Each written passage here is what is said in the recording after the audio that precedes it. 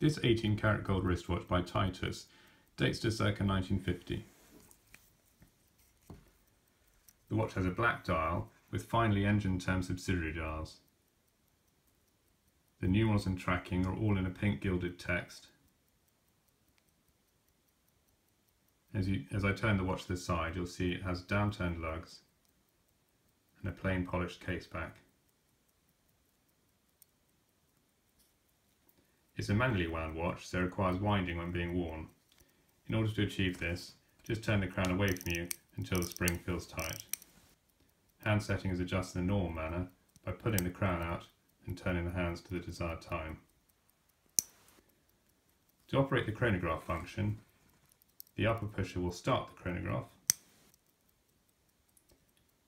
and then whilst this is running, the counter to the right will count up to 30 minutes duration.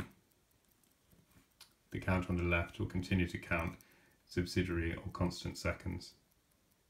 To reset the chronograph, you just press the lower pusher and press once again to reset to the 12 o'clock position.